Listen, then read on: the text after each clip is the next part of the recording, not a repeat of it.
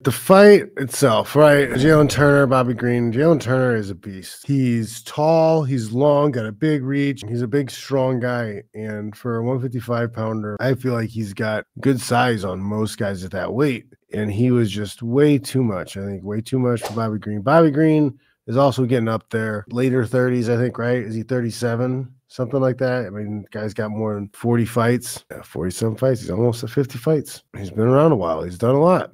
So he's taking some damage. Jalin Turner, I like, though, man. The kid's tough. He's a good talent. But I said a few times, I forgot for a second about it, but I talked to when I was watching my kids. It's like, oh my God. I was like, Bobby Green's died. He died again. He died again. Like, they're trying to kill that guy.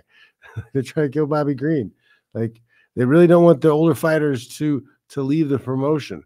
They're trying to kill him now. They're going to cut him soon, and they don't want him to turn around and join the class action lawsuit. So they gotta execute him. You will take this fight, Jalin Turner, and you will execute Bobby Green. That was savage because he was flopped. He flopped a few times. He was definitely out.